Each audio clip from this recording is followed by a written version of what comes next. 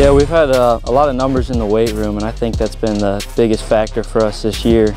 Everybody's in there putting in the work. You know, we've had some rough practices here and there, but you know, we have a great receiver group and a veteran O-line. I think we can do great things this year, and pretty tough defense too.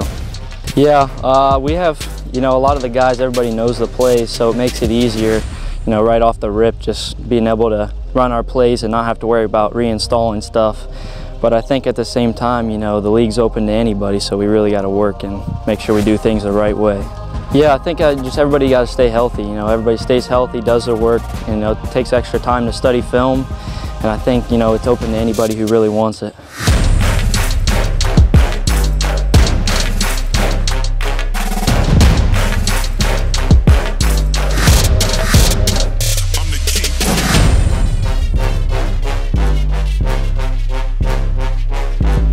Well, we've been really happy. We bring a lot of excitement and a lot of competition into camp here as we enter two-a-days.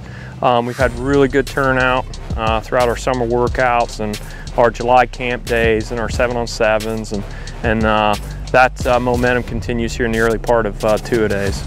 Yeah, as you mentioned, we bring a lot of experience back on offense, so we want to go over to Pleasant tomorrow and hopefully get off to a good start, be really crisp in our timing and assignments tomorrow offensively.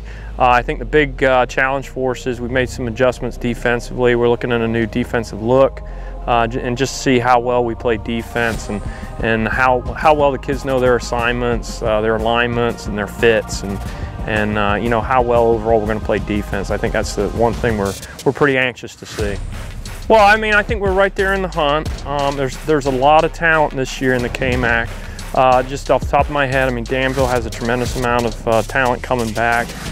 You know, you got to assume that East Knox is going to be good. They did lose a lot of kids, but you know they've got a lot of momentum over the last. They built a lot of momentum over the last few years. Northmor has some talent coming back.